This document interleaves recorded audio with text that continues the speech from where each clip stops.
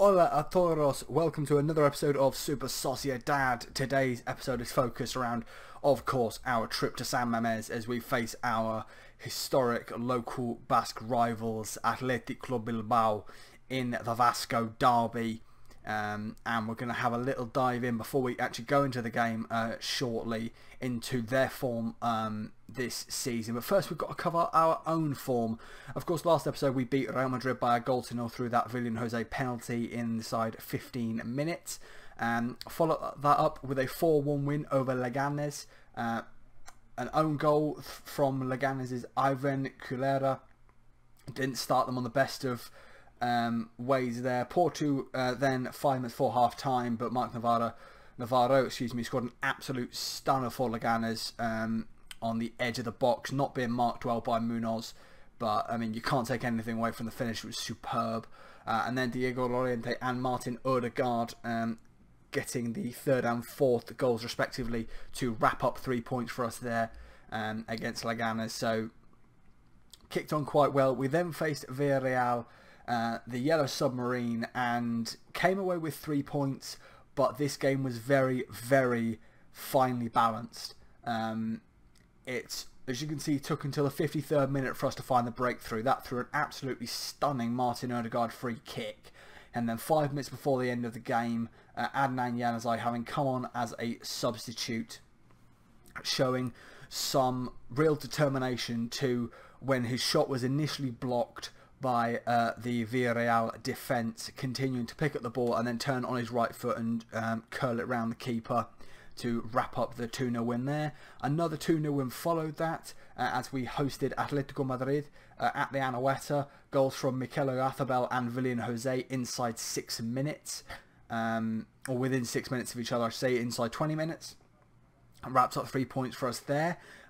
This was and remains to this point Mikel Oyarzabal's best performance of the season.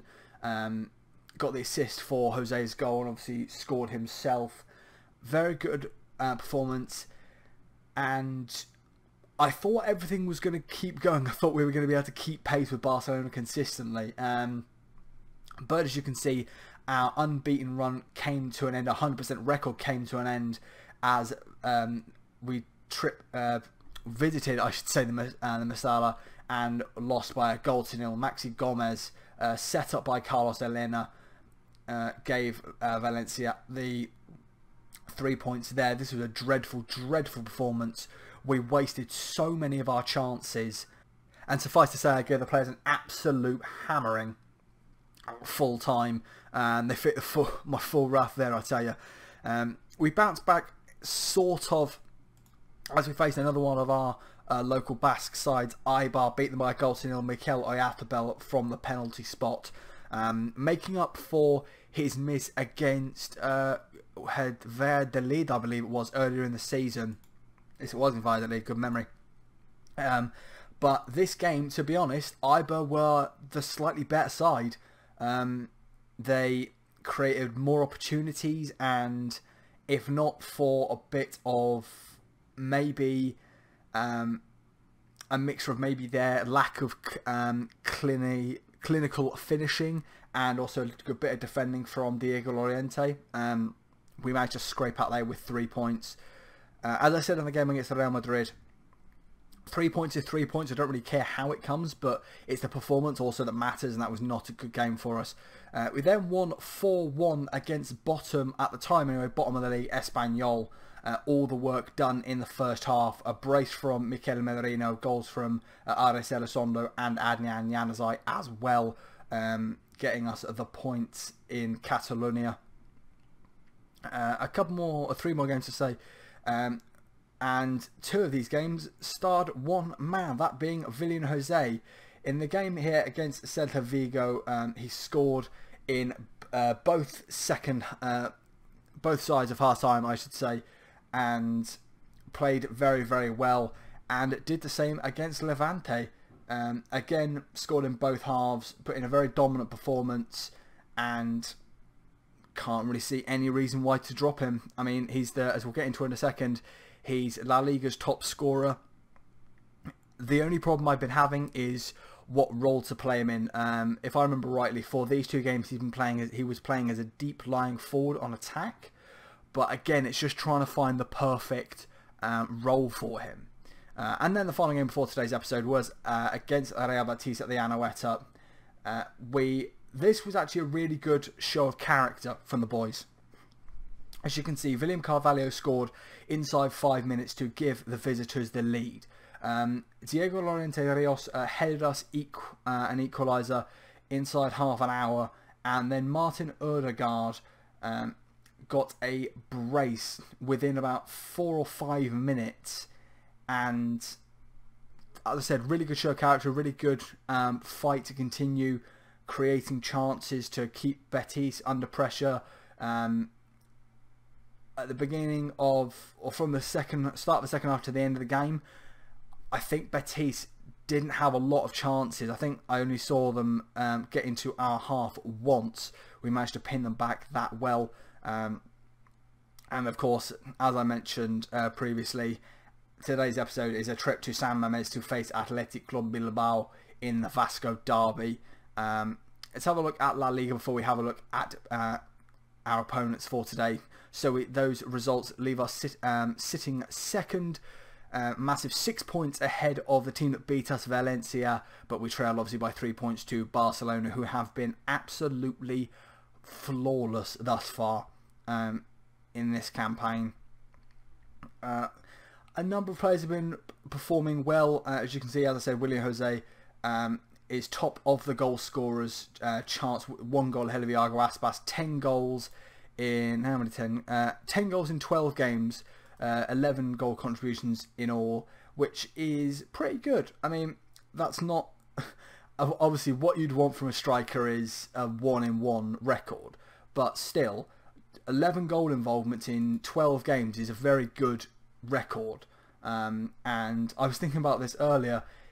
If Spain get their acts together and call him up for some friendlies, he could play for them, because of course at the beginning of the season he becomes a Spanish national, having been here for such a long time, so he could theoretically go and play for Spain internationally as opposed to Brazil, do a Diego Costa, as I believe we call it.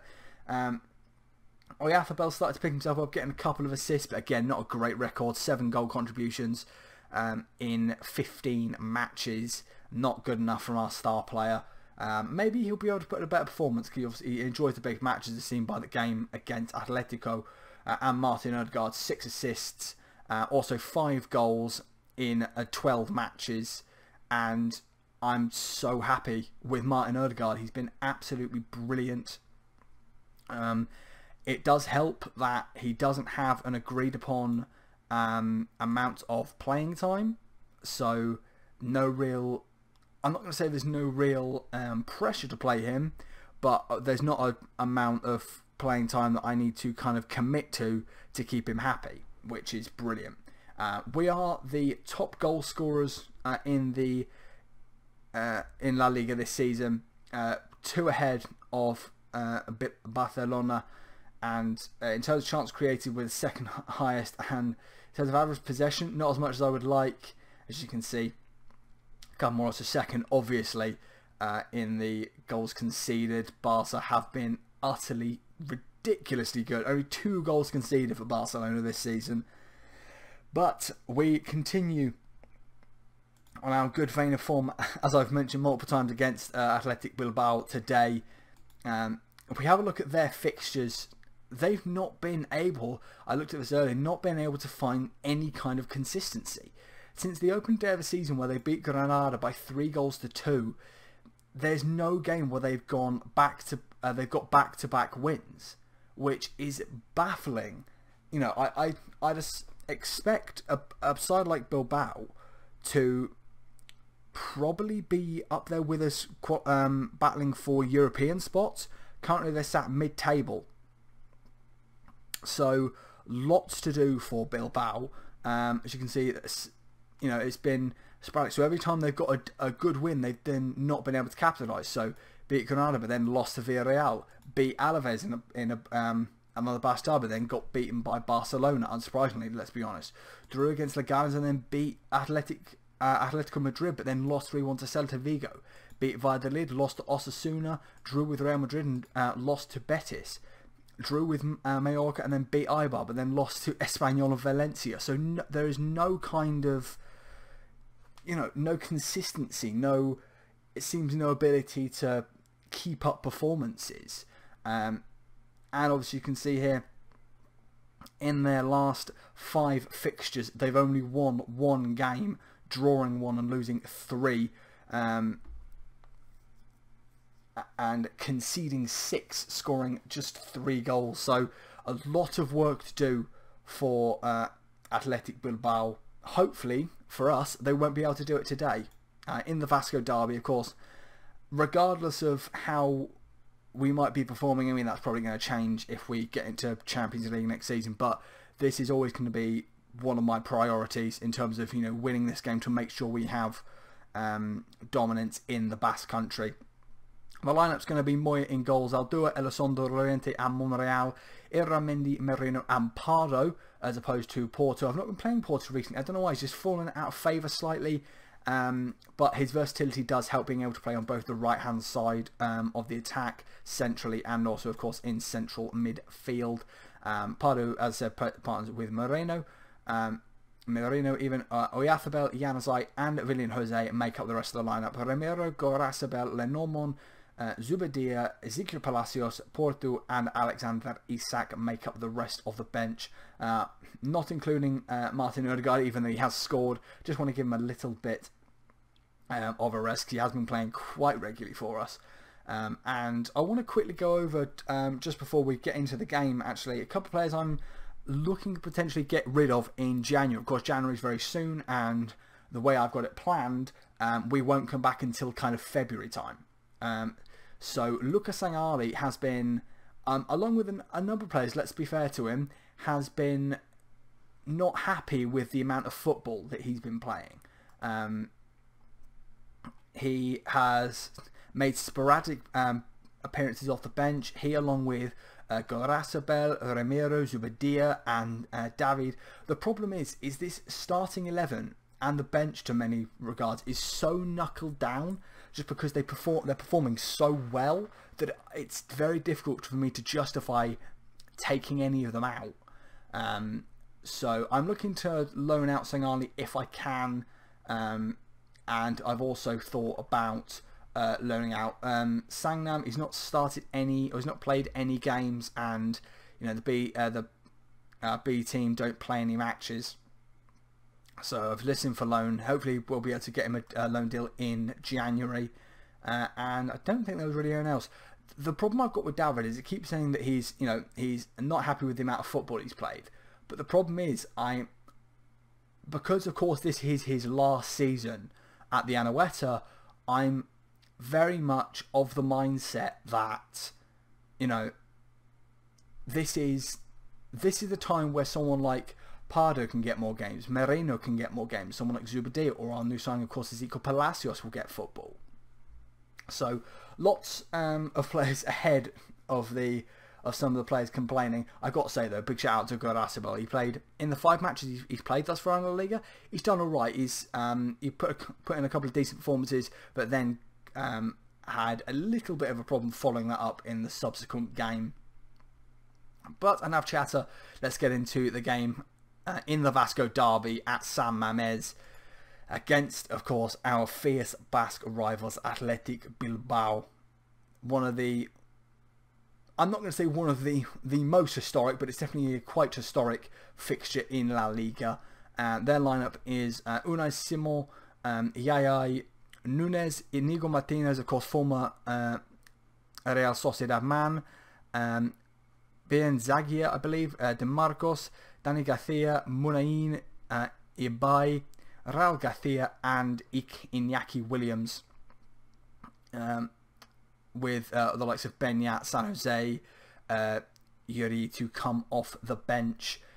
Obviously a little bit of a hostile reception you'd expect for Alex Ramiro returning to his former employers, but I'm sure the Sociedad fans won't give this man here, Inigo Martinez, once our key centre-half, a warm welcome either, or a warm reception I should say. But I'm going to say expect nothing but a win. This is a big game in La Liga, and I think it's definitely going to be a game where, obviously, I want to win. I'm expecting us to win based on our performances this season, but the big match situation is going to be vital, where the players can deal with the pressure, whether this man on the ball right now, Mikel Oyarzabal, can step up. He did against Atletico Madrid, but hasn't been able to in any of the other bigger games. Maybe this is the game I should say, where he can, kick on and turn that sporadic decent performances into consistent quality. But we're just passing around right now, trying to find some space. They're sitting quite rigid in their structure. So we're in the opening kind of couple of minutes. They've had the first shot of the game. Nothing too concerning to worry about. Obviously, I'm going to talk about these a lot, as I mentioned previously, but these underlying metrics like possession, stuff like that, not as high as I'd want it. Corner kick for Bilbao. It's going to be whipped in by Ibai. Whipped in. No one's at the back post for Bilbao. Now Oyarzabal. Can he spring a counter attack for Sociedad? Sprinting down the right hand side. He's got really no one near him. Willian Jose drifting in. Pulls it back for Adnan Januzaj. Could touch by the Belgian. Shoots! Oh, that's over the bar. A very nice counter attack from Real Sociedad. Good play from Mikel Oyarzabal to sprint down the right wing. A little late arriving was Mr. Adnan Januzaj, but good play to hold up and try and create a shooting opportunity for himself. Throw in here with Monreal to Iramendi. I see Iramendi is going to lay it off to Ruben Pardo. Now Pardo to Merino. Merino looking for maybe on the left hand side. He's got Monreal. Goes to him. Monreal's got a couple of options back inside. He's also got Januzaj ahead of him. Goes for him. Januzaj maybe going to try. Is he going to try and sprint past Marcos? No, he tries for Willian Jose, who does really well to get the ball, but just can't pass it off in time. But Iramendi does really well to intercept the attempted ball over the top from De Marcos. Zaldua gets the ball from Pardo. Now Joseba Zaldua down the right hand side is challenged by Ibai, but keeps possession. Zaldua lays it off to Pardo. Back to Zaldua. Zaldua again challenged. Ibai this time gets possession.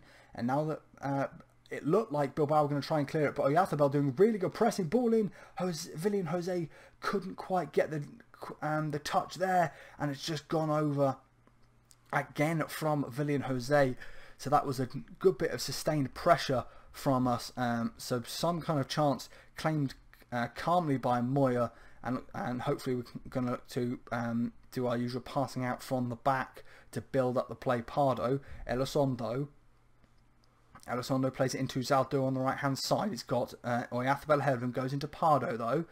Willian Jose just sitting just ahead of his marker, the Bilbao defender, Iramendi. Nice passing between the trio in midfield for Sociedad. Iramendi finds Zaldua after an exchange with Pardo.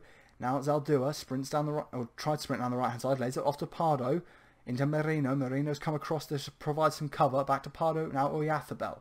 Mikel Oyarzabal lays it off to Pardo again. A couple of options on the left hand side if they can get the ball across. Merino, good ball over the top to Zaldua. Joseba Zaldua's got two men in the box. Goes for Oyarzabal, who's a bit closer to him. Lays it off. Ruben Pardo goes for goal, but it's blocked by the first man. Another good bit of pressure from Real Sociedad. Pardo with a quality challenge there to dispossess. Who was that? That was Ibai, who's not had a good time of it thus far in the opening, coming up to 40 minutes of the Vasco Derby. Merino lays the ball off to Ruben Pardo. Now to Zaldua. Zaldua's got Oyarzabal ahead of him, goes for him. Now lays off for Merino. Pardo. Pardo's got Iramendi inside of him for a more central option. Does go for it. Monreal's the furthest player on the left-hand side. Pardo. Merino back to Iramendi. Iramendi does go for Nacho Monreal, who does well to get the ball ahead of De Marcos. Ball in. Ruben Pardo takes a touch and shoots. Oh, that's an absolutely splendid goal from Ruben Pardo. His first goal of the season. And in what a big game that is. 25 yards out. And the San Sebastian stalwart has absolutely thundered that home in what is one of the biggest games of Sociedad's season. Monreal, good ball in, really nice touch on his left foot, and then transitions very quickly to his right foot and absolutely smashes that home. What a goal for Ruben Pardo. What a moment for Real Sociedad. The Vasco Derby has its first breakthrough, and it's for the visitors. Half time, Sociedad 1, Athletic Bilbao 0. An incredible bit of quality from Ruben Pardo. So don't get complacent out there. There's a lot left to do. I think anyone else? I think we're going to focus on Adnan Januzaj and Willian Jose. So I think I'm not happy with the way they perform, but that's what we call a dominating performance in the first half of there. We controlled the majority of the game. We kept them under pressure, not allowing them a lot of time on the ball to breathe. The question is, of course, can we keep that up in this second half? Ibai down the left-hand side, lays it off for Ika Munayin. Munayin is maybe going to shoot. It's blocked well. Now Oyathabel maybe going to spring another counter-attack for Real Sociedad. Oyathabel lays it off for Willian Jose. He's gone very, very wide. He's not got too many men in the box. Now he has arriving. Blocked, and that's going to be a corner kick for Real Sociedad. That's exactly what I want. Blocking any shots from the opposition and countering really rapidly. Ball in from Pardo, held by Unai Simon after what looked like an attempted header by Mikel Oyathabel. He's got it on the floor and now pumps it out to the right hand, his team's respective left hand side, but it's cleaned up by Elizondo. So again, I mean, quite even in terms of the chances created. We've been the better team with the ball for the most part. So the Pardo, our man that scored the goal, has taken a bit of a knock. I didn't see what that was. I think we'll make a substitution in that case. And now I've got a decision to make. Do I bring on my prodigy, or do I rely on another San Sebastian son? I'm just going to check that just in case he isn't from... No, he's not from San Sebastian, but he makes his living in San Sebastian. You get the point. Do I continue to go for it, or do I rely on a more defensive showing? Decisions to make. I mean, we're just going to go for it. We're going to throw on my prodigy to try and mix it up. I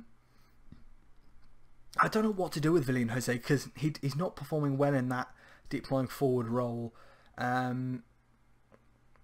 Let me move up to an attacking pressing forward to keep the pressure on. Januzaj's performing not well either. Maybe go for a little bit of a mix-up. So swap Oyathabel out to the other side and bring on Porto as a Ramsdeuter, which is a role he's really thrived in, I should say, in recent fixtures. I think... Do I keep... Although I go for double Ramsdeuters on each side... I don't know, because he's been playing as an inverted winger on the left hand side, so we keep him with just a standard winger on that wing. So double substitution. Porto and Ezequiel Palacios going to be brought on. I really hope those don't come back to haunt me, but we're not looking incredibly confident in the players' body language.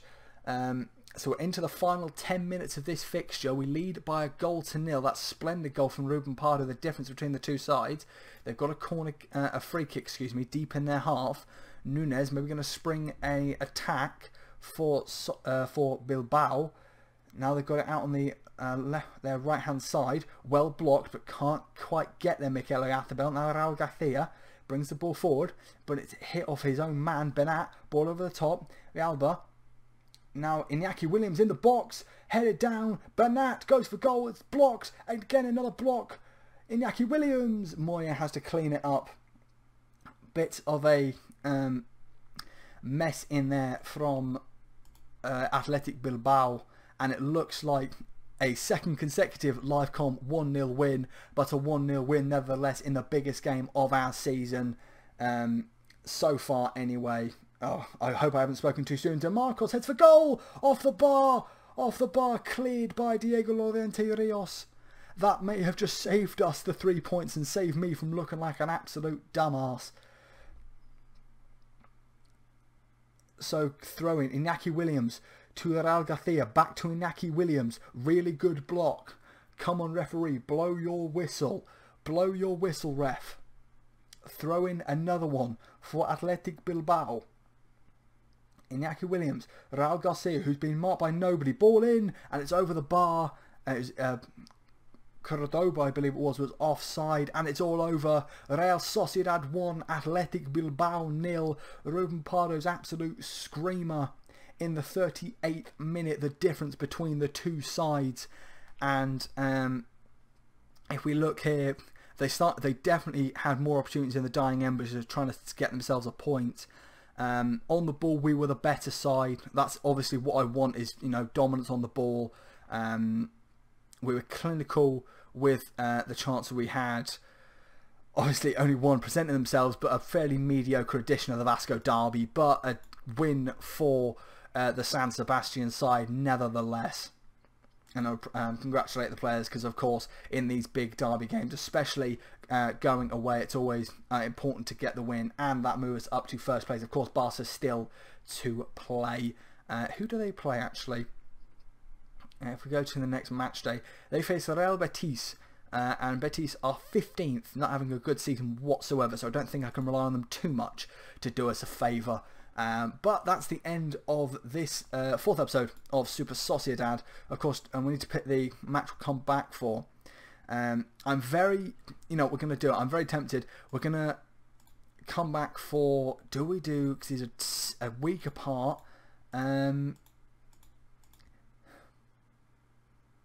I'm trying to think whether we should do these as a double header, or one of them individually.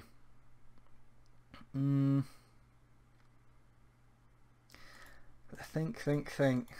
I think, considering obviously we've already beaten Madrid, I think as much as, you know, it would be, in fact, no, you know what, I'm going to change my mind. We are going to do these as a double header in one episode. We're going to play both Atletico Madrid and FC Barcelona back to back, in between games against Mallorca, Alaves, Barca in our first fixture against them, Leganes, Villarreal and Valencia. But that is it, as I say, for this fourth episode of Super Sociedad. I hope you guys have been enjoying this series so far. Come back next episode, of course, as we just said, for a double header against Atletico Madrid and FC Barcelona. Sam from the Football Network signing out, and all that's left to say is Somos la Sociedad.